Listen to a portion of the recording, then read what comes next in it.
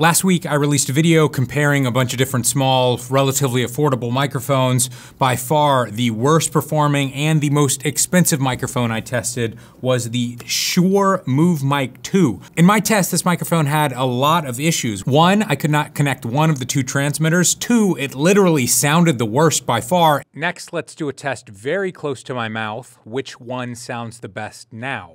Next, let's do a test very close to my mouth. Which one sounds the best now? Next, let's do a test very close to my mouth. Which one sounds the best now?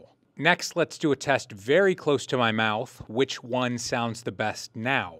And three, when I did a range test and I walked really far away, when I came back, it never actually reconnected. I had to reset the entire device to get it to reconnect. So obviously I had a very negative review of this product. However, other YouTubers also came out with reviews around the exact same time, and they had very different results. No connection issues.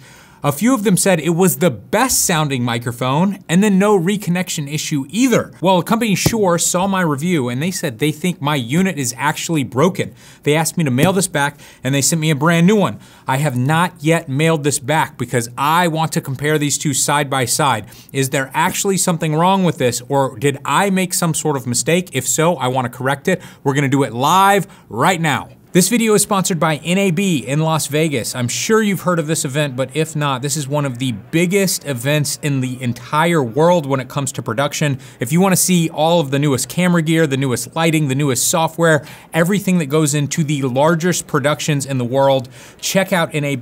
This is going to take place in the Las Vegas Convention Center from April 14th to the 17th for the exhibits, and for the education, April 13th through the 17th. Post-Production World, a partner conference during NAB show, continues to be the premier global training conference for production and post-production professionals. This year, PPW broadens its scope with the inclusion of visual storytelling for photographers and online video pros. This is an ideal training opportunity for photographers looking to enhance their creativity and technical skills. Check out the link below and use the code FSTOP when registering to get $100 off the Post-Production World Conference registration.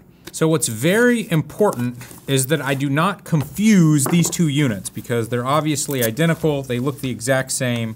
So I am going to put tape on the older, what I think is the broken unit here. All right, all three are marked. Now, before I open up the new one here, let's go ahead and see if I can get these to pair. Remember, I only got one of them to pair before. So once again, only one of the units is pairing. I spent 20 minutes trying to get this one to pair before. I'm not gonna worry about that right now. Now, this new microphone didn't come in a box, and the little windscreens have been added to this, so this has obviously been opened. I assume it's been checked by somebody to make sure that it's working properly. All right, I finally got both to connect on the new unit. That was a little bit more complicated than any other mic system like this I've tried. It didn't seem to automatically connect, but I got it working.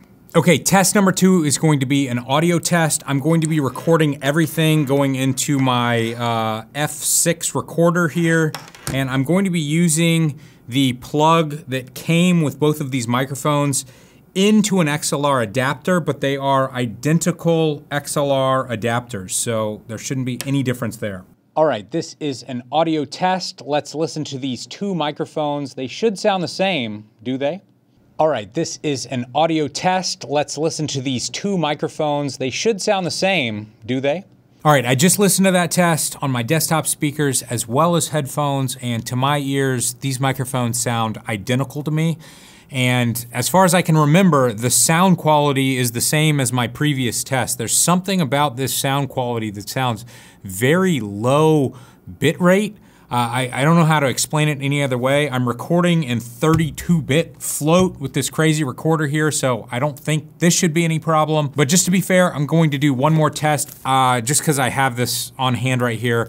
Let's compare it to the DJI Mic 2 again, and we'll do a side-by-side comparison. All right, I'm currently doing an audio test with the new Shure microphone and my DJI 2 mic. Which one sounds best? All right, I'm currently doing an audio test with the new Shure microphone and my DJI 2 mic. Which one sounds best? Now I am very close to my mouth. Which microphone sounds the best? Now I am very close to my mouth. Which microphone sounds the best? So listening to this test, I feel like I'm getting the same results when I compare it to the first one. It sounds like the Shure is missing something noticeably when you compare it side by side with another microphone. The only way I can explain it is that it just feels like lower bit depth. It feels like less dynamic range to me. It feels a little bit more compressed, but not in a good high quality compression way, more like it's missing something. And what's most confusing about this to me is I've seen these other reviews where people are saying that they think the Shure microphones sound the best. Now, if you're not doing an exact A/B test in the exact same environment, filmed at the exact same moment, I'm sure any microphone could sound the best, or you could get easily confused. But if you're doing an A/B test right next to each other, it's very clear to me that the Shure microphone sounds worse in my opinion. Now, I have seen one other review that does do a direct A/B comparison just like me, and in his video, I might agree with him that it sounded kind of like the Shure might have been best. So what the heck is going on here? I don't know, but I promise you, I'm not making this up. I don't have it out for any brand. I wasn't paid to do any of these videos. I'm just trying to give an honest review here, and to my ears, it's very clear that the Shure microphones sound worse. So we have one final test to do. That is the range test. If I walk way out of range with these microphones and then come back, will they reconnect or will they fail to reconnect? Let's go outside and test it one more time. I have the old mic, probably can't see this, old mic and new mic on my chest, running into this recorder here. I'm gonna put this on the ground. I'm gonna go for a long walk. For this test, I did have completely different results. Not only did both microphones, the old one and the new one by Shure, they both reconnected. They actually reconnected at the farthest distance I walked, which was actually better than any of the other microphones did in my previous test. All right, I'm going to start walking back, and I'm just going to talk to myself the entire time. Obviously, this audio isn't great quality from this distance, and it's totally unusable, and it goes to show you just how important internal recording is, and the Shure system does not have that. However, it was impressive that these little microphones were able to connect over this entire distance. Why did I get completely different results in this final range test? I don't know. It's just wireless audio for you. You're always getting crazy results and gremlins with wireless audio. It will always fail you when you need it most. That's why for every important job, I always double mic, because if something can go wrong, it will go wrong, I guarantee it. So in conclusion, what have we learned here? Well, I went into this with an open mind. I was completely willing to admit if I made some mistake.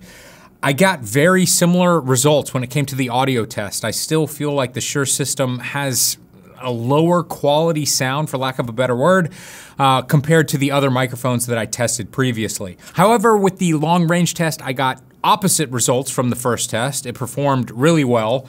However, over a long distance, you're still going to get interference. The audio is still going to be unusable, and therefore I still have to highly recommend you purchase a microphone that has that internal recording option just as a safety backup. And currently, as far as I know, the two main systems that do this are the DJI Mic 2 and the Rode Wireless Pro. As always, I'm trying to be as honest as I can. If I've made some mistake, please let me know. I will delete these videos. I will do another test, but I'm hoping this is it because I'm really over these audio reviews.